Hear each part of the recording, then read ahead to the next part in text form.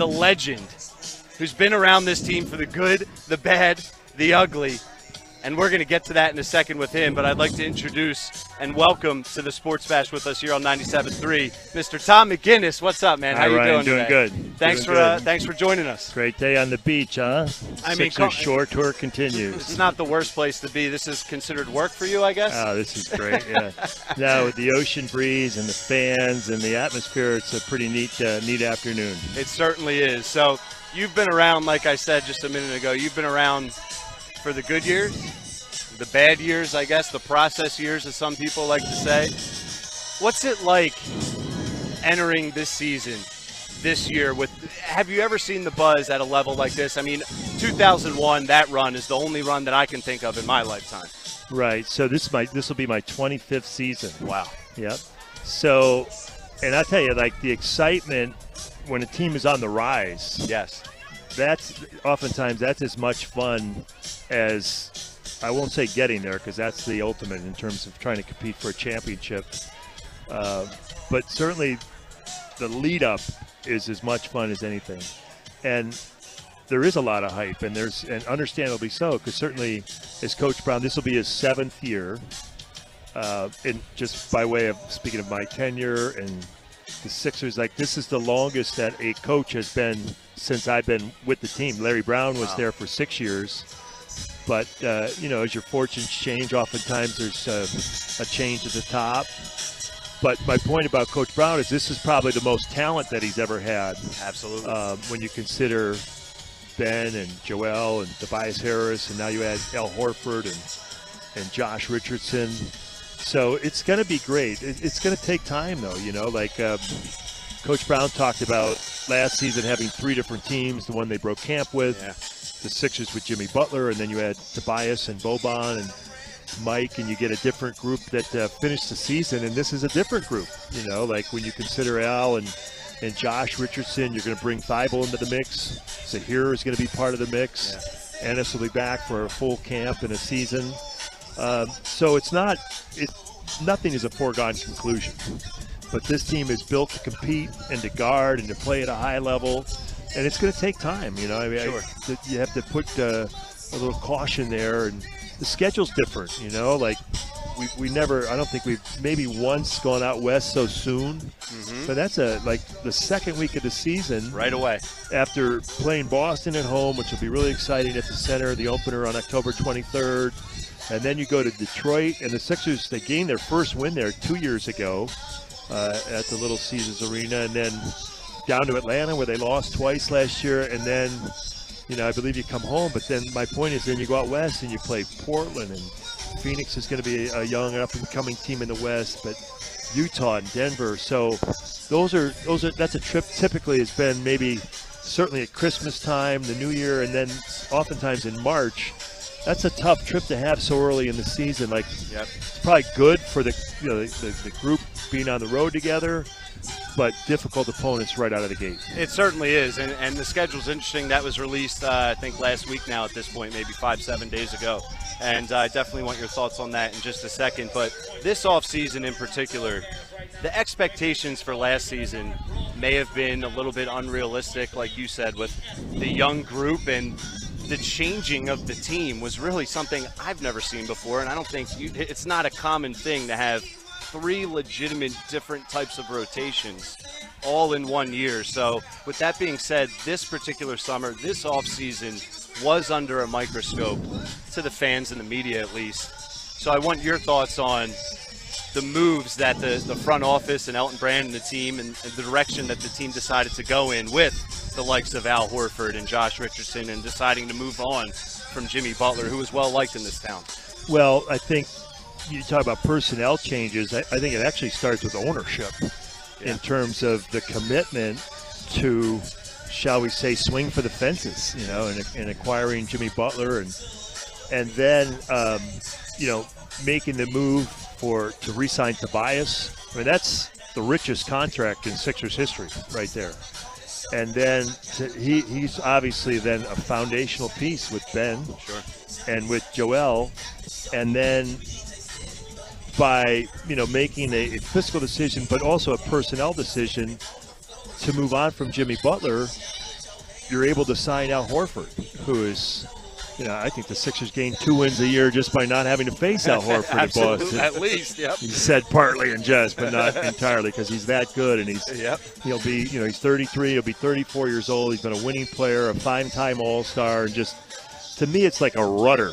He's so good. He anchors your defense. He really played extremely well over the years against Joel, and yet, can make a big shot, moves the ball, and then just a high character guy in terms of Horford. And that's what, when you're building your team, that still has to be, talent trumps everything, but, guys that have high character and that blend together and are in it for the team, you can never get away with that in basketball. That has to be one of your beacons, one of your guiding lights.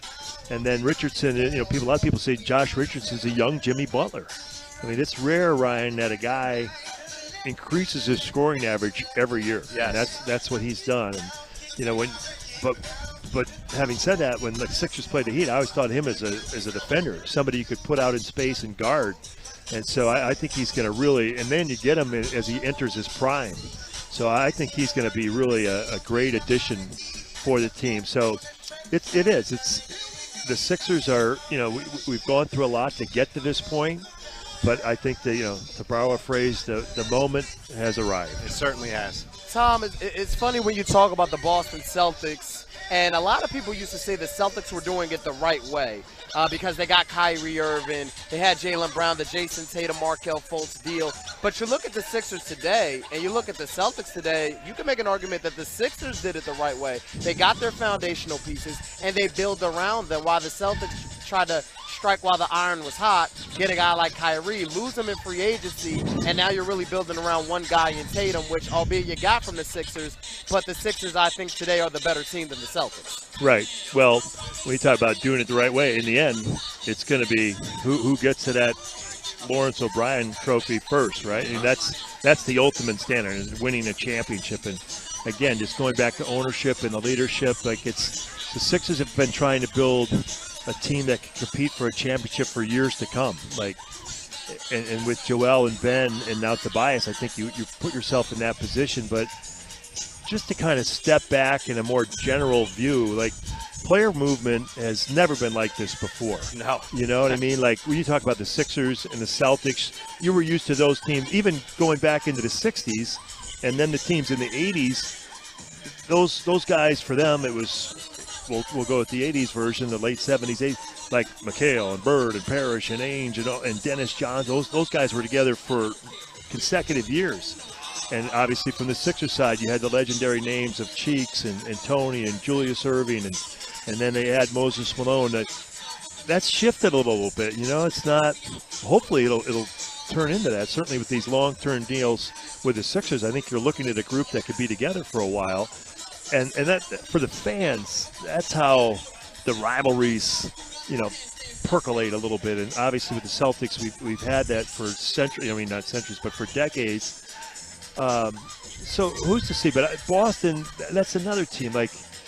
You can never, they added Kemba Walker, who arguably might be a better fit. I think and so. He's certainly a guy who's given the Sixers problem. He's 60 points down in Charlotte. And, he's just a really hard player to guard. And they have a lot more than just Jason Tatum, with Brown and whatnot. So that shapes up to be a good matchup. You can't count, I wouldn't say the Knicks are going to be in the mix, but they're going to be much improved. They got a lot of young talent there. And, sure. You just have to be solidly consistent in terms of the Sixers and beat the teams that you should beat, and then get into these, these rivalries and these high attention type games, marquee matchups, if you will, and handling your business there to the best of your ability. I've been on record saying that the Sixers will go, not as far as Joel Embiid goes. He's the best player on the team. He's going to be magnificent. But Ben Simmons, if his game upgrades, and I'm not talking about him coming out there hitting threes like Steph Curry. That's not realistic. He has to shoot threes. He has to at least attempt jump shots and look aggressive shooting the ball, whether he makes or misses it, to really take that next step. I said that's the difference between the Sixers being in the finals this year or losing before the finals in the second round of the Eastern Conference Finals. Do you agree with that assessment? Well, that's a very valid assessment. First of all, I think Ben has been incredible in terms of you consider Rookie of the Year and then an All-Star last year, and the skill set that we've become familiar with, you just don't see too many 6'10" players with that athletic ability. And you're right, and he's obviously putting in a lot of time on that, whether it's, multiple threes. But the part about shooting 18-footers and 20-footers and all that, the 20-footer is now the bane, if you will, of analytics people. And it's the long two is not. But at the elbows and stopping and popping and shooting out of transition, that certainly would open up a lot of doors.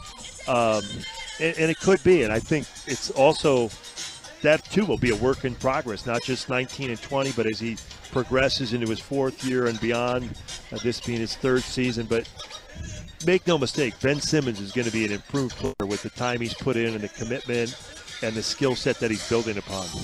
Absolutely. Now, do you think, just one or two more questions for you, Tom. We're with Tom McGinnis, the Sixers voice on the airwaves. You can listen to him every Sixers game right here on 97.3 ESPN Radio. And now, Tom, we talk about the development and the expectations of young core pieces in Ben Simmons and Joel Embiid.